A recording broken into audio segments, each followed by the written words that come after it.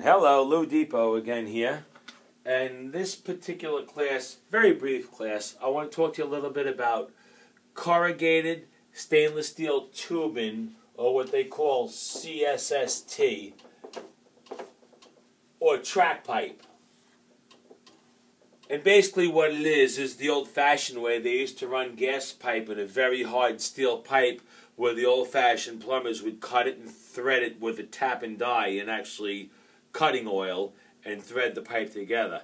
Now, as everything else has gotten easier in life, they've invented corrugated stainless steel tubing, which looks nothing more than a flexible gas connector. I know if you look behind your stove, you may see one. They're usually yellow or gold in color, and they're flexible.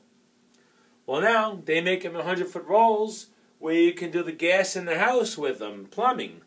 The problem is, for some reason or another, they attract lightning. And a lot of houses have burnt down, and your house does not have to get struck by lightning for this to cause a fire. It's stainless steel tubing, and it's coated in a yellow coating. Now, you can use it in your house. The reason for this class is if you have it in your house and someone did it without a license or without an inspection or wasn't sure what they were doing but ran the line and it happens to work, you need to make sure that it hasn't been run by any metal or any ductwork in the house.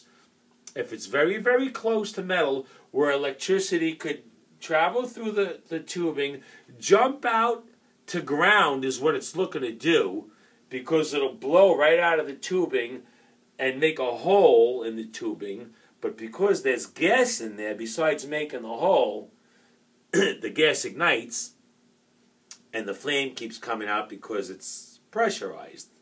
And that sets the houses on fire and burns down the house. You can Google corrugated stainless steel tubing fires, and you can actually